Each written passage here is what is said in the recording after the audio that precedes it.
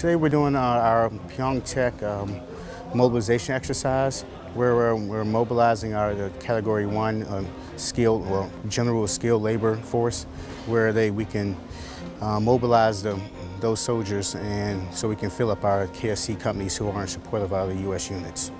Right now we have the mobilization of our Category 1 general labor force that provides as the workforce for the Korean Service Corp companies that are in support of all our United States units that are here on the peninsula. I think this position is very important and significant in terms of how things are happening between North and South right now.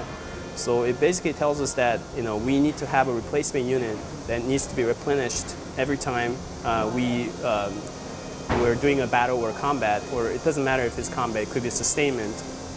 We always need troops, and we always need support, and that's what turns the table around for the war. So I believe what we're doing here is very important, and I'm very proud of it.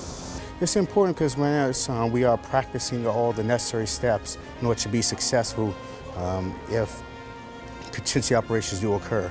Just so everyone's familiar with the process and also find better ways to enhance our capabilities. I'm very proud. I know it's not a combat training, but what matters the most, as General Thurman used to say, he was the USFK commander, logistics. That's what matters, that's what turns the tide of the war.